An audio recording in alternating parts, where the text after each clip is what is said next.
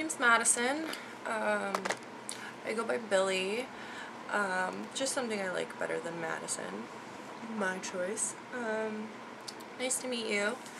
I am pretty removed emotionally from the situation that happened 10 years ago, but it's still traumatizing. It was the first time I was ever in a forewarning, trigger alert. I'm about to use the R word.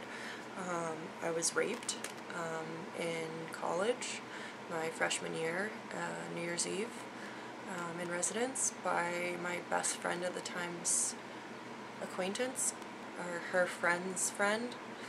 I don't know, him. Like, I met him that night, and I woke up naked the next day, New Year's Day. I've asked Michelle Wilson 3 times now if that was true, that he slept in my bed that night, and every time she said that it was true. And this time, 11 years later, the 3rd time I messaged her about it, she said something like, I've never ever expected this reaction ever in my life, but it's so powerful that I think you guys need to see it because it's disgusting. I said to her, you got me raped. I don't think you really do understand, but one day you will probably try to. By then it will be too late. You were a bad friend, and you let your friend rape me when I was 18, on New Year's Eve. Waking up naked, alone, and afraid was devastating. You laughed at me when I asked about it. I had a couple spelling mistakes. I'm happy we don't hang anymore. You were not nice. LOL. I don't know how you all expect me to be nice when you all treat me like garbage. All referring to the group of friends that I had in college who refused to talk to me and have all blocked me except for this person who I have had to block for harassing me at this point because I told her that she did something wrong and she felt it necessary to social media swap messaging and start harassing me about what I'm about to tell you. So I finished with thanks for that trauma, and I am glad that Humber has cameras, which they do, because I don't remember signing anyone into my room. I didn't consent that night. I know exactly what night it was, I know who I was with, and I know that I woke up naked and alone, and she admitted that this man stayed in my room. And he not only stayed in my room, he carried my unconscious body to my room, and she let that happen. And this is what she said when I confronted her about it for the 3rd time in our life. What the fuck? Question mark. So you held that in until now? Question mark. It's been 10 years since college. You know that, right? Like I forgot I'm 28 and not 18 when I was raped. I did not forget that, Michelle Wilson. Thank you for reminding me with your condescension. You blame me for your mistakes? Nice. You're fucked. I don't feel sorry for you. I'm fucked? Okay, bud. I said, no, I'm sorry. You didn't remember me asking you New Year's Day or that time I met you and your boyfriend in London last year, 10 years later to the day. Technically, this would be coming up on 11 years later, but who's counting? You laughed both times.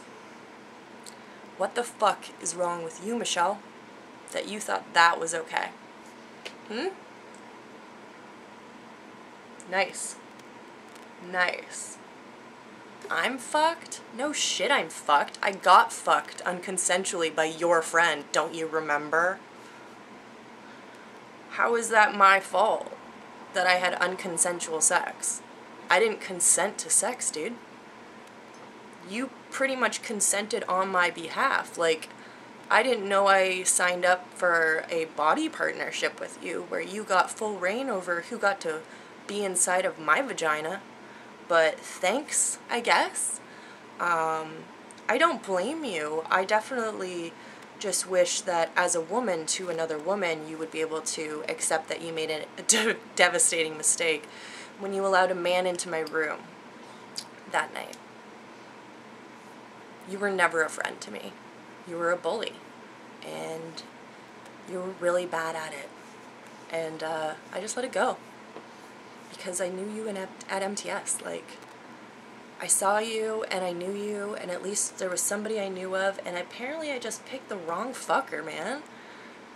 Not everyone from London's super nice, Michelle. And I think you're one of those people. Geez, your dad even scared the shit out of me. Really upset that I just wasn't going to be able to drive on my own with my little sister to the apartment, even though you had plenty of room for all of us to carpool. And he got so upset, Michelle, that my family wouldn't let me, a 17-year-old, drive on the highway to Toronto with my little sister who was underage. We didn't want to go with you to paint because we were scared of your dad. I didn't want to move in with you at that point because your family was really weird and you were really weird and you were getting weirder. And to be honest with you, like, you've got some screws loose. Like, I'm not trying to be funny, but, like, I've spent the last 5 years in a mental institution talking to psychiatrists, and I'm certifiably good, though. Like, I'm good. I feel sorry for you, though. Like, I get it. Like, you don't have to feel sorry for me. I'm not asking you to. To be honest, like, I don't need a pity party. I don't want that. Like, fuck it. It's been 11 years, Michelle. All I need is, like, you know, acknowledgement and respect that you were a shitty person. And you really treated me like a piece of shit for no reason that I still to this day don't understand. It's caused a lot of trauma in my head, and I think you got off on it. Like, you sick, fetishized my pain. Did you like it when I got diagnosed with Major Depressive Disorder? Was that fun for you? Did it turn you on to fuck with me more, knowing that I was so depressed after being raped by your friend? You make me sick. But you made me get raped 11 years ago, so don't you damn fucking forget it, because you're getting reported to police. Fuck you.